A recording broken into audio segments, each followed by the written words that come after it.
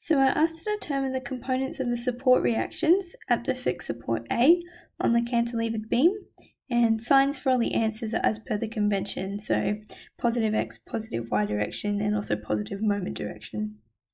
So to start this off, we're going to draw the free body diagram and draw in the equivalent support reactions, which are here at the fixed support. So let's quickly pop this in. So carrying across the external forces.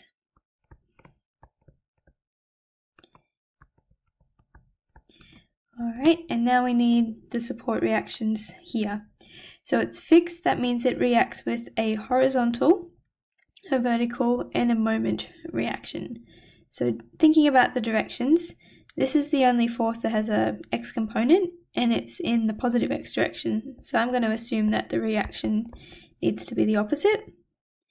Both of these forces are going down, so I'm going to assume that the reaction is back the other way. Draw it up. And I'm going to assume that these are going to try and pull the beam this way to rotate it. So it's going to have to be the opposite for it to react against.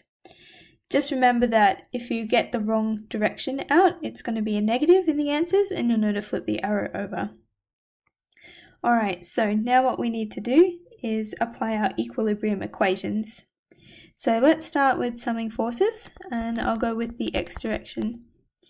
So in the x direction, we have this one, which we'll call negative x, and then we have part of this one, which is positive. So plus, it's going to be the cos component is equal to 0.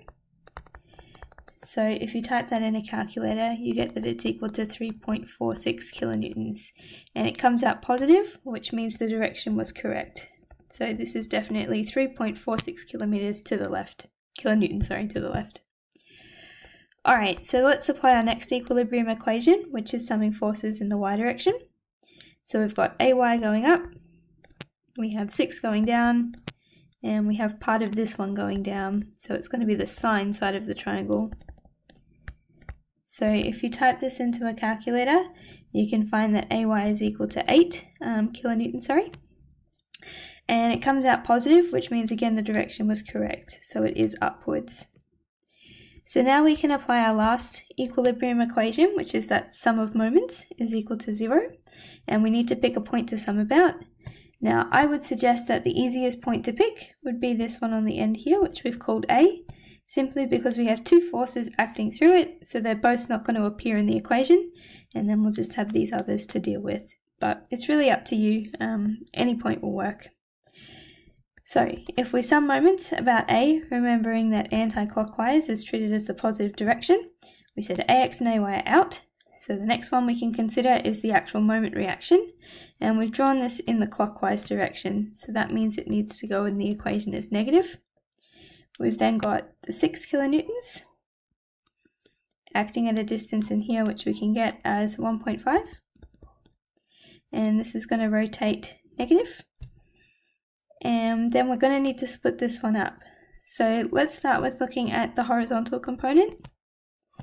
So that's going to be 4 cos 30, and then we need to multiply it by its distance from its line of action here back to point A.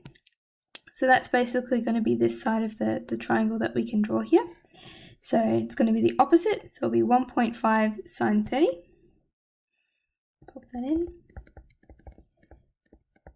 And in terms of the direction for this horizontal part rotating about A, it's going to try and rotate it around to be clockwise, so it's going to be negative. So now we'll consider the vertical part here. So the size of it is going to be 4 sine 30 degrees in here, and then we need to multiply it by the distance from its line of action all the way back to A, so this horizontal distance in here. So the total distance from here all the way back, it's going to be 1.5 plus 1.5, plus we need this extra little bit in here, which is the horizontal side of that triangle, which we can get from the cos of the angle. So the last thing that we need is the direction. So this vertical part is going to also try and push clockwise, so it's going to be negative. And what I can see is I've accidentally drawn this the wrong way. It's going to come out as a negative value. That was a bit bad on my assumptions. So it's going to come out to negative 20.2. And the units are kilonewton meters. So the negative is telling me I have the wrong direction. So actually, it's this way. Let's write out our final answer. So we need to take into account the sign convention, so positive and negative directions.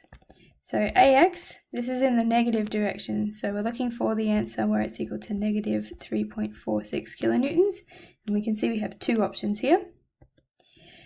AY, it's drawn upwards, so we're looking for a positive 8 kilonewtons. We've still got two answers potentially here. And the last one is MA, and this is drawn in the anti-clockwise direction, so it needs to be positive for the answer we're looking for. So looking through here, I think we have this one is going to be the answer. So that's B. And that's all there is for the question.